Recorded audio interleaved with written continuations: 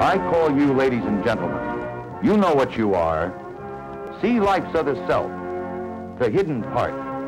For the first time on any screen, their lives, stories of women who love women and men that love men. See their side. Hear them out. Don't have a closed mind. Be open before making your decision. See gay liberation. Every family with relatives is involved. Out of the closet and into the streets. Gay liberation.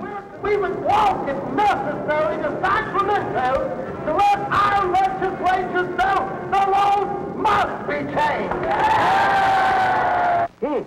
The rest of the world is crazy. Gay liberation. See gay liberation. What for? Well, seeing is believing. Ask anyone that witnesses gay liberation.